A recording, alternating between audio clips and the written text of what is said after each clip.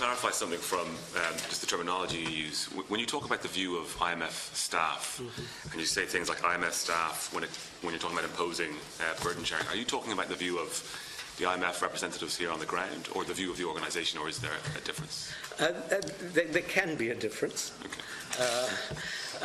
As I said, very early on in today's session, when I talked about the IMF's modus operandi, when we take a certain position, that's usually cleared by top management.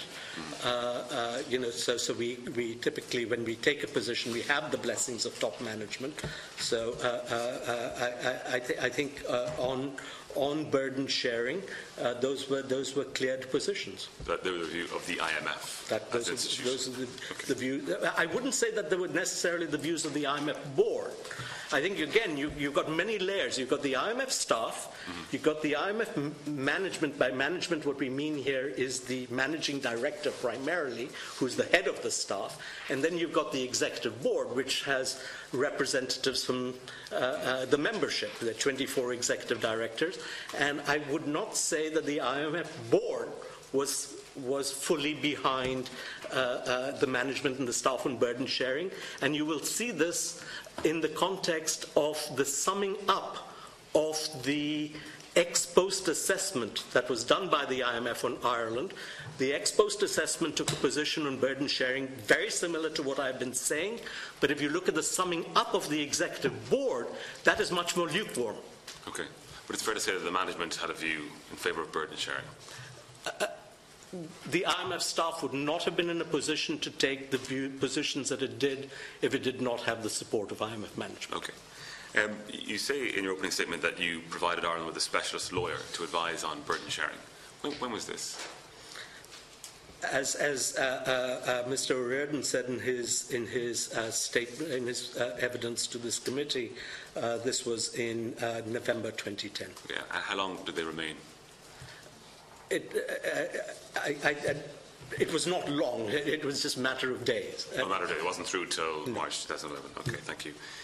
You also say in the opening statement about the Memorandum of Understanding and how it intentionally leaves open the possibility for burden sharing. Yes. Did you communicate this to Fine Gael and Labour around the time of the agreement of the programme? Specifically, I cannot remember, and even if I did remember, I think that then gets into deliberations between us and the authorities. And okay. But can you confirm that you were meeting with opposition parties around the time of the agreement of the programme? Oh, absolutely, yes. That's very much in the public domain. We met with the Labour Party. We met with representatives of Sinn Féin. We met with representatives of Fine Gael as well. Can you comment on whether or not you advised as to the possibility of burden sharing at a later date, after an election? I'm not in a position to say anything on that. Did you speak to, after the actual election, it's been reported that you met with advisors from Fine Gael and Labour before an actual coalition government was agreed and formed? You know, I met with advisors from both those parties many times, starting in November. We may then have also had, some contacts either on the phone or, this was a part of normal practice. But you don't recall specifically seeking to brief Fine Gael and Labour advisors after the election and before the government was formed? I cannot remember. Deputy Murphy, maybe just clarify that a little bit. Yeah.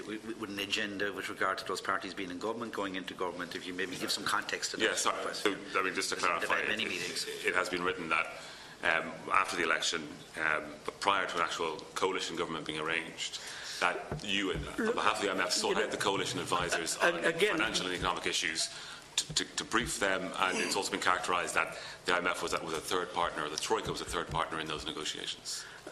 No, I think that is to say that the external partners were a third partner in the negotiation between coalition partners would be absolutely false. We would never do that. But I think it is fair to say, and this is not just in the case of Ireland. This is after an election when a new government is being formed.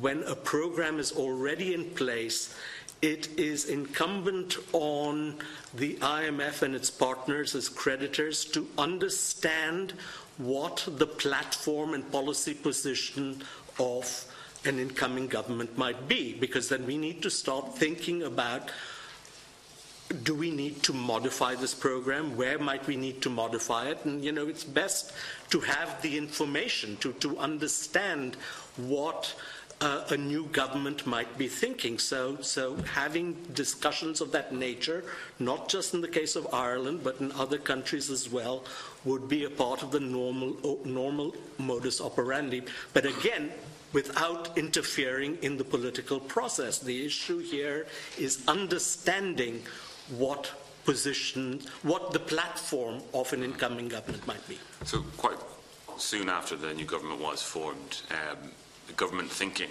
government understanding on burden sharing was that it was going to attempt it again at the end of March 2011. So what was the IMF position at the time? Again, in my written statement, I talk about what we understood to be the new government's position as it was preparing to announce the results of the asset quality review and the stress tests at the end of March, which was a program requirement.